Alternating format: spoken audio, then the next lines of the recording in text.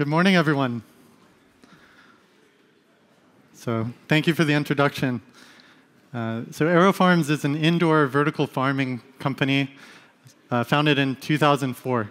And before I get into the technology and kind of some of our impact on the community in Newark, New Jersey, where we have our headquarters, I'd like to talk briefly about growing, about farming, about agriculture. Now, humans have been growing food deliberately and on plots of land since 9,500 BC in the Levant. So that makes it, what, 11,500 years of growing food. So we've been farming for a very, very long time. But just in the most recent 4 decades or so, farmers have been under pressure to go to more extreme lengths to produce yield on the land that they have. So I'd like to pose a question for you, and I have to admit I actually looked up the answer before this talk. So, but any guesses on how much arable land the Earth has lost in the last 40 years? Let's say in percentage. Yeah. We got 20%, 30%. What was that? 60? All right, so according to a 2015 meta-analysis, it's actually 1/3. And if you're not scared by this number, I'd encourage you to read it again. 40 years and 1/3 of our arable land. And this is just going to be exacerbated in the coming decades by increasing population. The UN estimates actually 9.7 billion people by 2050. But climate change is also going to change where we're able to grow land. So there are all of these macro pressures on agriculture. And in addition to land, we've got the water issue. I read recently that in India, by 2030, in 12 years from now, the available fresh water will be half of the demand. 12 years from now. So on top of all this, we're losing land, by the way, due to over-fertilization. Too much pesticide use poisons the dirt, the soil. And then we have drought, of course. And in California, where 90% of the fresh produce for the rest of the United States is grown, we have drought, but we also have food contamination issues that plague fresh produce. And what we do grow, a lot of it goes to waste in the cold chain and then also on the plate. In the United States, the USDA estimates a total of 76% of the produce grown, the red romaine and leaf lettuce that's grown, ends up not being eaten. So we have a real need for a new way of thinking about growing. And we'll never completely, it's not our vision to replace farming totally, of course. But we do, as a species, we need new ideas here. 11,000 years, and we need new paradigms. So the company I work for, AeroFarms, we're trying to prove that one of these new ideas is feasible, in particular for leafy green vegetables, but there's nothing stopping us from growing other things. So let's talk about the technology. We grow on systems like this inside of a warehouse building. The building is climate controlled. We use LED lighting above the plant canopy. The growth medium, and so the surface that the seeds germinate on and then grow on, is actually a recycled plastic fabric.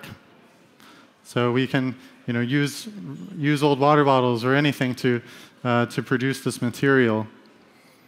And underneath, we have a solution chamber. So we have basically a pan that serves to protect the roots. And then we have misting nozzles inside of there that provide water and nutrients directly to the roots of the plants without using soil.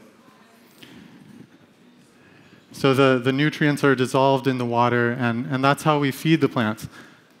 And so the leaves of the plants actually never come in contact with the nutrient solution or the water directly. And because we're growing inside a controlled environment, climate-controlled, and also we have pest controls in place, we actually don't need to use any pesticides to grow the product. So in contrast with organic field-grown produce, where you most likely will be using organic pesticides of some kind, the leaves never come in contact with pesticides. So you don't have to wash them.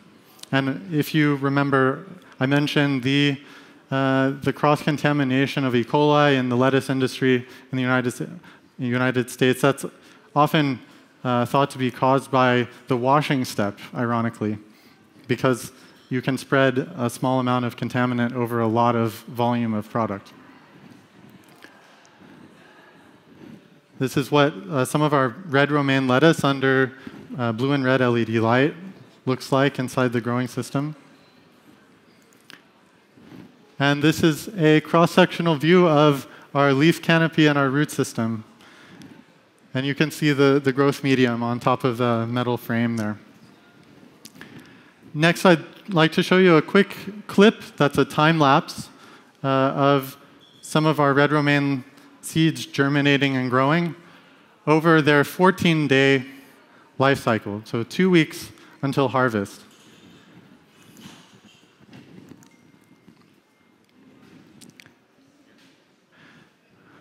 So you can see we densely populate the cloth with seeds and grow basically a carpet of product. And at about 14 days old, then we harvest the product, wash the cloth, and start the process over again. Now, I mentioned the nutrient delivery. The water that's delivered to the roots, the excess actually drips down, is collected, and then recirculated again. And in this way, we can conserve water, approximately 1/20th of the water consumption of a field farm. This is a shot at our large flagship facility in Newark, New Jersey. And if you've never been to Newark, it's an urban area. We're in a location that it's an industrial area with kind of enough abandoned buildings and so on. And this warehouse used to be a steel factory, a steel mill, before it was a farm. So our growing systems are approximately 11 meters or so high, with 12 vertically stacked levels. And we grow approximately 250,000 kilos of product per year in this facility. Next year, we're doubling the size of this facility. When you grow inside a controlled environment, you have certain superpowers that typical farmers don't have, that maybe they wish they had. Like, we can control the weather, we can control the light, and we can control irrigation and nutrient delivery like you just can't in a field. And so when we think about the potential that a seed has, we're not interested in, for example, changing the genetics of the seed to match this difficult growing environment outside. We're actually more interested in what is paradise for this seed, and how can we create that using engineering, using science, and using an iterative approach to growing. And that's what we do. We iterate up to 25 times per year because the growth cycle is 2 weeks long, 26 almost, times per year in one location in the farm.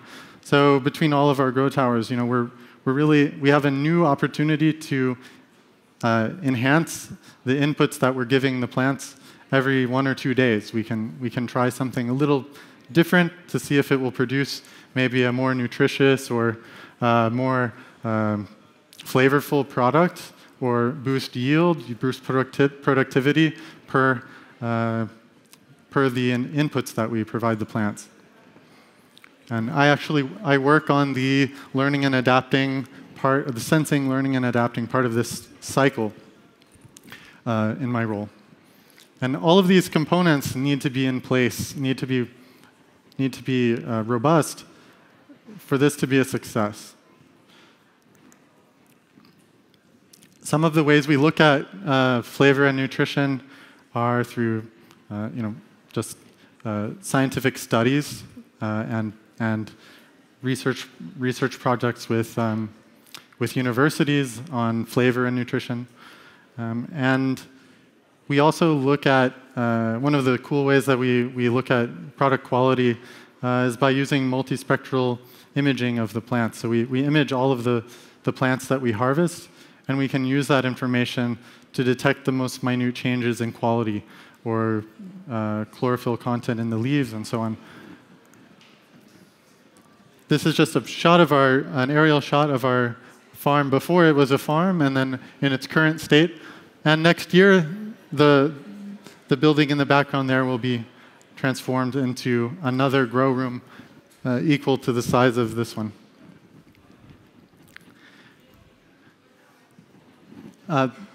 In the upper left corner is Mayor of Newark, Ross Baraka, in our groundbreaking.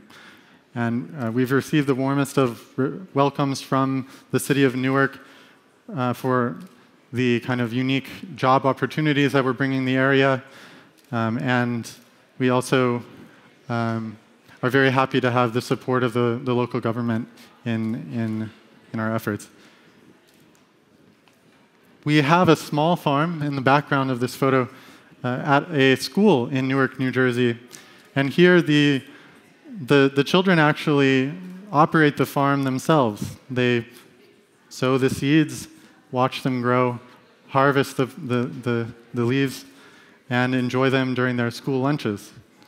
And it's integrated with the biology curriculum as well, so that the children can learn quite a lot about plants, something about farming, and they can also learn to appreciate eating salad, eating healthy food. And this is Michelle Obama during her visit to that school, and we were happy to have her mention us on Twitter.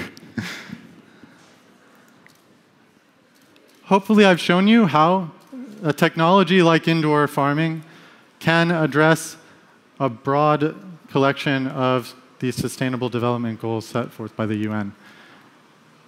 And I would welcome anyone to join me at the Glass House after the talk. So thank you so much for listening, and I appreciate your time.